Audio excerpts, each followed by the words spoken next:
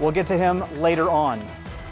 Ada and Arlington at Castor Field, and Ada getting the ball. J. Lee Bolden getting the handoff, and he won't go down as he pulls the defense along. Now Arlington forcing the punt, and Keegan Hull getting the handoff here for the Red Devils, and he is going to pick up the first down.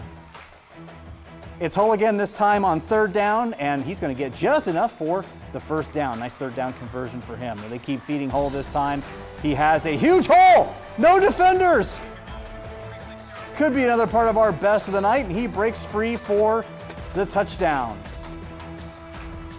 Ada's Caden Phipps keeps it here, and he is going to fumble. Ball came out in the pile. Arlington seems very convinced that they have it. They do. Arlington turns around.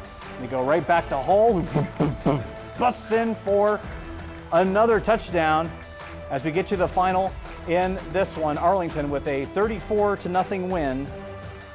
Arlington with a 34-0 win over Ada.